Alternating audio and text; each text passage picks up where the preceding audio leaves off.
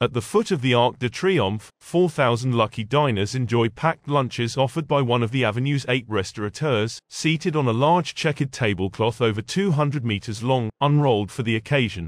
Paris's most famous street, the Champs-Elysees, is to host a giant open-air picnic as the French capital's iconic boulevard seeks to reinvent itself. Nearly 273,000 people have applied to take part in the event, which will see a 216-meter-long red and white checkered rug cover the picnic ground and feature free packed meals from organizers' 8 partner restaurants. Around 4,000 people have been selected to participate in the Le Grand Pique-Nique, with each guest invited to bring up to 6 additional people and choose one of 2 sittings, at noon or 2 p.m.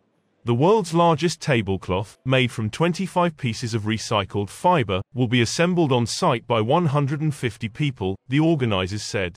The aim of the event was to show that the Champs-Elysees, famous for its expensive boutiques and restaurants, was not only good for shopping, said Marc-Antoine Jamet, president of the organizer, the Champs-Elysees Committee.